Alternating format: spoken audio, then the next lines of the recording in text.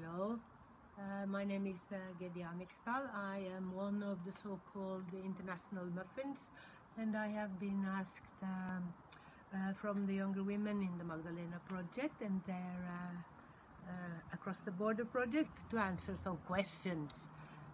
There are quite a lot of questions. This is what we try to. This is what we use our whole life to try to answer. And now I think I have something like 2, 3, 4 minutes. I'll go through it, and it will have to be a tabloid version. But here we go. What is the most important thing for me in my work?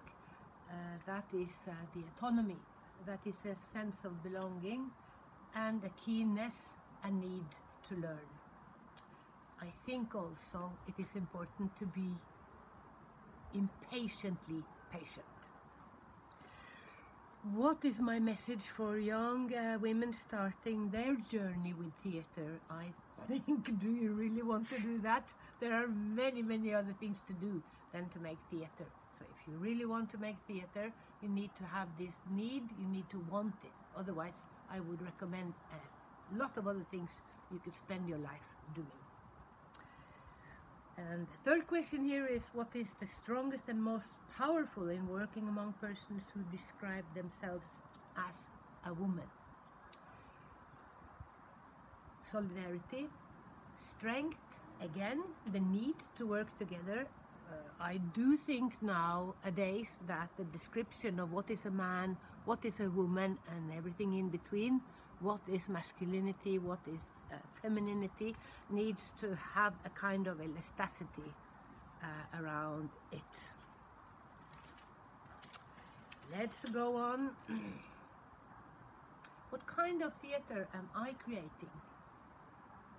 We say in my group, in my theater, that we create the theater that we need and want to create, a bit independent from what would be the trend or the so-called fashion of the day, year or month.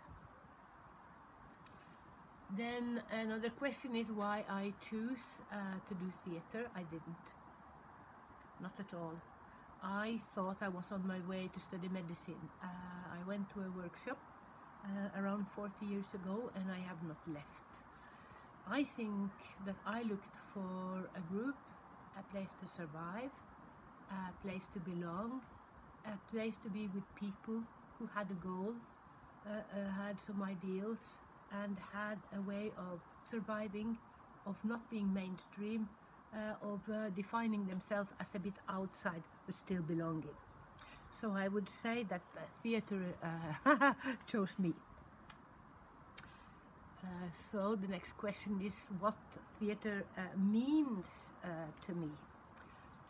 Since I've already told you that I've been doing this for the last 40 years, it is my life, it is my work, it is what I do, it is also what other people define me of doing. So the reflection or the echo or the warmth of what I am doing should be answered by you.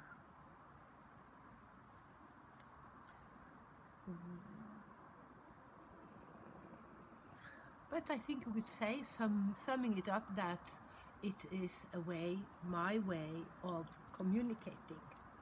I hope that it's a human, encompassing way of living and surviving. And if I have not answered all the questions now, let us just meet and we can go on talking over a beer or a coffee. So long. Muffin, muffin.